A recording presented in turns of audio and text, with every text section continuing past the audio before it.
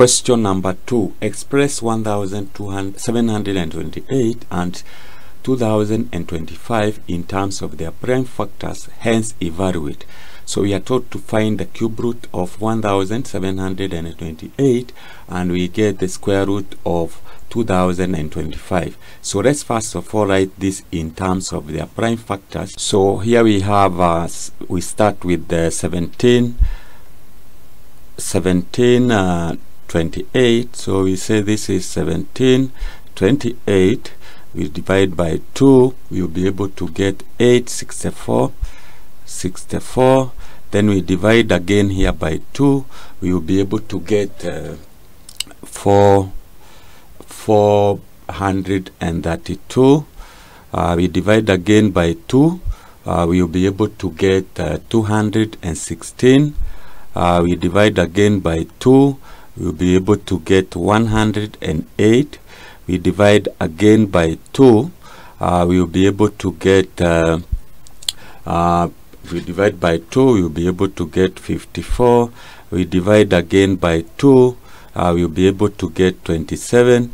We divide by 3, we get here we get 9. Again, finally we divide by 3 and we will be able to get 3 here. So these are the prime factors of 1728. Then we get the prime of, again we get factors of 225, 2025. So here we have 2025. We start by dividing by 3. When you divide that by 3, you'll be able to get 675. Again we divide by 3, we will be able to get 225. Again we divide by 3, we will be able to get 75. So again we divide by 3, we get this is 25.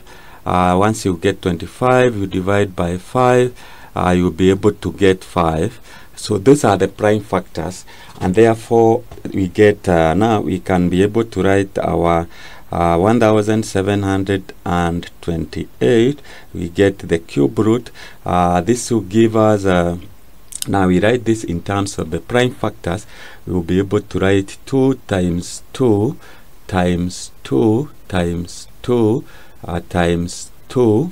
Then we have times 2 again, times 3 times 3 times this is we get this is times 3. Then we write the square root of 2025, and this will give us 3 times 3 times 3. So we have 3 times 3 times 3 times 3 times 5, and finally times 5. So we can get now the cube root. To get the cube root of this, we take 2. We have 3 of them, so we'll be able to get this is 2 times 2. We pick 1. 2 times 2. We have 3, so we pick 1. So that is a cube root. The denominator, we have 4, so we will take 3 times 3, and we take 1 5. So we can be able to simplify that. That would simplify with that, and therefore we will get our answer is 4 divided by 15. So that is how you work out that question, and you get 4 marks.